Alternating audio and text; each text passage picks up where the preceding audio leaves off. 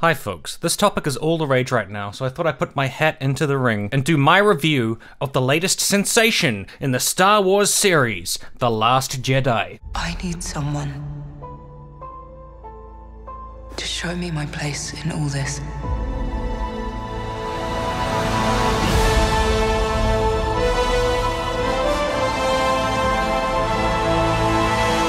The movie was okay. I'm a little bit tired of Star Wars. I'm a bit fatigued on just the whole aesthetic of it. Even just the music and the sound effects, the ship designs and the simplistic dialogue of good versus evil, light versus dark. I'm kind of fatigued by Star Wars. Definitely the excitement and sheen of it has gone for me a long time ago. But nonetheless, gotta stay plugged in with society. Before we begin, a little bit of a recap about The Force Awakens, the movie prior to The Last Jedi.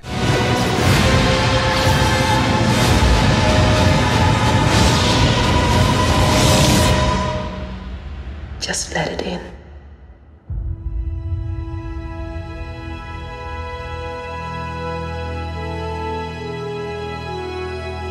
In The Force Awakens, there was a female, a woman called Rey. Rey was biologically and physically female. She's got a vagina, and she's walking around the whole movie being like, I'm a female. Now on her journey, there is a black man called Finn. He's like, I am black. That's all there is to say about him. They are fighting against the New Order. What's the New Order? Well, when the Empire was defeated because old man Vader got pwned by Luke Skywalker, who was his son, a bunch of the people were like, well, we're fucked now, let's get out of here.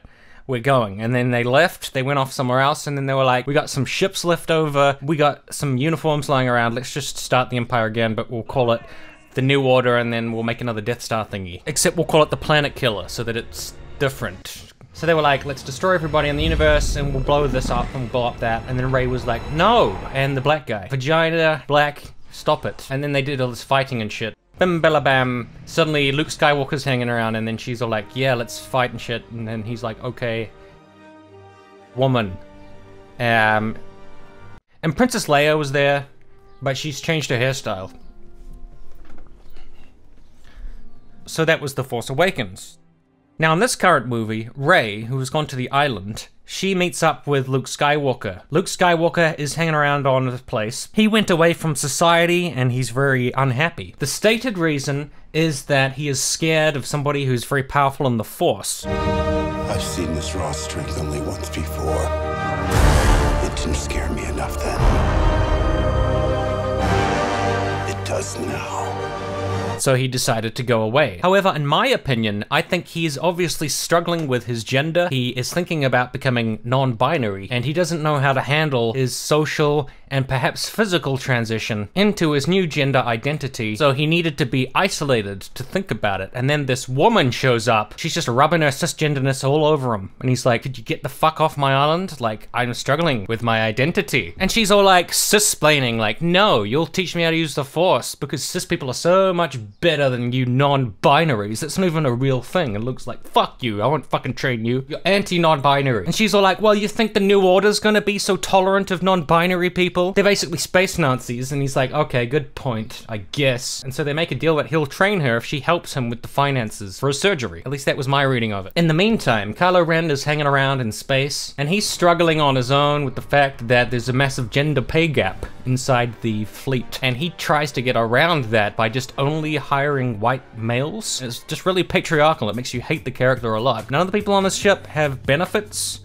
The women don't have maternity leave, and you can see the market incentives for this male-centric New Order. And so we expect it to be better when we go to the Rebellion, but surprise, surprise, it's not. Even in the Rebellion, there's a massive pay gap. General Leia only marginally makes more of a salary than General Akbar. If this is the case of things that far in the future, I mean, it doesn't look good for us, does it? So then Poe comes in, he's all mansplaining. Say what I say, do what I do. And then Leia's like, fuck this, she leaves. And then the other lady who has purple hair, she's like, we're supposed to be better than the New Order. We're supposed to have pay equity. We're supposed to have maternity leave. I have control over my own body and my own ship. And the guy's like, no, you don't. You will do what I say. And she's like, that's like how the New Order talks. You have to get off my ship. He's like, fuck you. Just because I'm a white male? fuck this shit. But it eventually all comes together when they can all agree on progressive values. And they set up a more kind of egalitarian communal system, which is also influenced by the progressive stack, I believe. So that everybody, no matter what their race or gender or planet of origin, can have a say in the coming plan. In the meantime, the New Order's doing a lot worse. Kylo Ren is obviously struggling with being gay, and it's really not funny. He's a victim of his own internalized homophobia. He cannot